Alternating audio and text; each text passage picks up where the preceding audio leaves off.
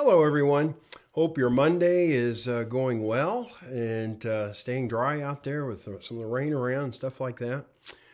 Well, we're going to do something different today. I like the series we've been doing, but I want to focus in a little bit more on Holy Week, this Holy Week. I think that I found a devotional that I started to do it personally, and I just love it. And I think that it'll be better for us than the other one. We basically, we're going to be reviewing the same passages that we talked about last week again for the next few days, but I hope it's all right with you. I sort of changed my mind, and I really like this series. It's still from the YouVersion Bible app, and it's called Journey to the Cross. And it's done by a group I've never heard of before. It's 24/7 prayer, something like that. It's a group that has some good stuff out there, and I like I said, I'm not super familiar with it, but I love this devotional. I like the format of it, because really what it is it leads us through this, the Holy Week activities, and it's called Journey to the Cross. And there's some good stuff in here, and leading us to prayer. Really, as you walk through the story, taking moments to pray specifically about various things. And I think you'll really, really enjoy it. Like I said, I think there's some good stuff to really, during our Lenten study, we've kind of focused in kind of big picture and some of those kinds of things, looked at these passages in detail and over again over a period of days. And it's really been good. But this focuses in more on the story and leading us through it and sort of picking out from it what we need to hear. So we'll begin with it, and like I said, it sort of walks through it, and we'll walk through it together. Today's is called The Jar. This is a story that we did look at sort of in earlier on in our Lenten study, but let's begin. It says, and so we begin in prayer. Jesus, as I join you today on your journey to the cross, prepare my heart to participate with you in the dark shadows of Good Friday and the bright dawn of Easter Sunday. And then it says, pause and pray. So let's do that. Lord, help us on this journey, this Holy Week, Lord. Help us to devote this time to you. As I talked about yesterday in the service, that really to focus in on making a decision if we've never done that before, or really to again open ourselves up to how you might be leading us in our life, and what decisions maybe we need to make a decision to grow deeper with you. Whatever it might be, Lord, speak to us during this week and give us ears to hear from you. Thank you, Lord. In Jesus' name, amen. Well, it continues on. It's 4 days before Jesus' death. He's relaxing in Bethany, just outside Jerusalem. Something shocking and prophetic is about to take place. And it says, read Matthew 26, 6-13. And it says, while Jesus was in Bethany in the home of Simon the leper, a woman came to him with an alabaster jar of very expensive perfume, which she poured on his head as he was reclining at the table. When the disciples saw this, they were indignant. Why this waste, they asked. The perfume could have been sold at a high price and the money given to the poor. Aware of this, Jesus said to them, why are you bothering this woman? She has done a beautiful thing to me. The poor you will always have with you, but you will not always have me. When she poured this perfume on my body, she did it to prepare for my burial. Truly I tell you, wherever this gospel is preached throughout the world, what she has done will also be told in memory of her. Now, continuing on, it says, the perfume poured out on Jesus' head in the story was astoundingly precious. It says, made according to the Gospels of Mark and John from pure nard, which comes from a plant that only grows in the Himalayas. It had traveled 3,500 miles, and it's worth 300 denarii, a year's wages. And yet it was all emptied out upon Jesus' head. The extravagance is breathtaking. Again, we talked about that earlier in our Lenten series. But it says the extravagance is breathtaking. The whole house would have been filled with the fragrance. Jesus' body may still have been carrying hints of this very scent upon the cross. Isn't that interesting to think about? I'm not sure where I thought about that idea. But his body might have still had that scent. And who knows, it might have been a blessing to him as he's there on the cross, this act of love given to him. It says, what is the most valuable thing I could pour out upon Jesus today?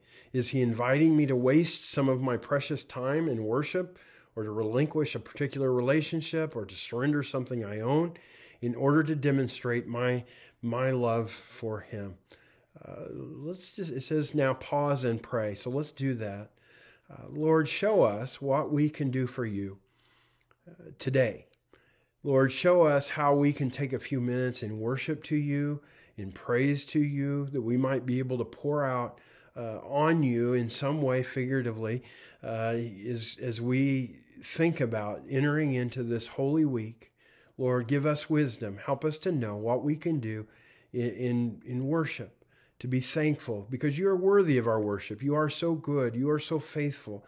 You bless us in countless ways. And Lord, we just praise you today. Thank you, Lord. In Jesus' name, amen. Amen. It goes on, it says, when the disciples were discussing how to feed the 5,000 people, Philip pointed out that it would cost more than 200 denarii to do so. In other words, 200 denarii is what it would cost to feed all the people who were there. I think it says one bite of food. So how it says this little, it goes on, it says this little jar of perfume is worth 300 denarii. And so that means that it could have fed probably more than that 5,000 people that were fed that day. Or as we know, there's probably more people there than the 5,000. There's 5,000 men, and so there's women and children and all that. So just think about how much more could have been fed like this. It says, no wonder the disciples were indignant and said that it could have fed the poor. Lots and lots of people could have been fed by that. Now, I'd ask the question, does my passion for justice and my desire for results sometimes make worship seem self-indulgent? How might I waste a little money, efficiency, or credibility for Christ's glory today? So let's continue in prayer. It says, please pause and pray. So let's do that. Lord, this amazing gift that was given to you, Lord, it's phenomenal to think about how it's over a year's wages. That's a lot of money. Could have fed 5,000 or more people, Lord. We just think about how seldom we are extravagant in our love for you. Lord, help us today. Help us this week, this holy week, Lord, to pause and give to you whatever it is that we can give. Maybe even our whole heart, soul, mind, and strength, Lord. Lead us in that. Help us to worship you, to love you extravagantly. You are worth that and really so much more. So, Lord, lead us in that today and in the days ahead. Thank you, Lord. In Jesus' name, amen. Amen. Well, then it continues. We often talk about Jesus anointing us to do great things, but in this story, we see that we can anoint Jesus too. The name Jesus Christ literally means Jesus, the Anointed One. As we begin this journey towards Easter, let us anoint him as our Christ with the costly sacrifice of exorbitant gratitude. I like that. That's really good. And then we have a prayer here. It says, Jesus, I love you with all my heart, all my soul, and all my strength, but I'm sorry that so often I give you the least of my time, the last of my money, and the leftovers of my worship.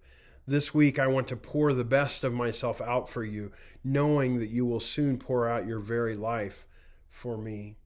Well, let's continue in prayer. Lord, thank you for this day. Thank you for this devotional, this lesson on how we need to be extravagant in our love for you. Help us to do that, Lord. Help us to be intentional, especially this week of all weeks, this holy week. Where as we walk further in this story, we'll see again and again all you're doing, you did for us. And Lord, we need to be grateful for that. We need to praise you and worship you for that. So Lord, help us in that endeavor. Thank you, Lord, for your presence with us. Thank you for a good day of worship yesterday. Lord, we just pray your continued blessings on us and continue to be with all those that are sick, those that are hurting, those that just need encouragement from you, Lord. Just bless them with your presence, with your healing where it's needed. Just everything, Lord. You are so good and so faithful to be there for us, to do for us what we need you to do. And Lord, we just give you glory today.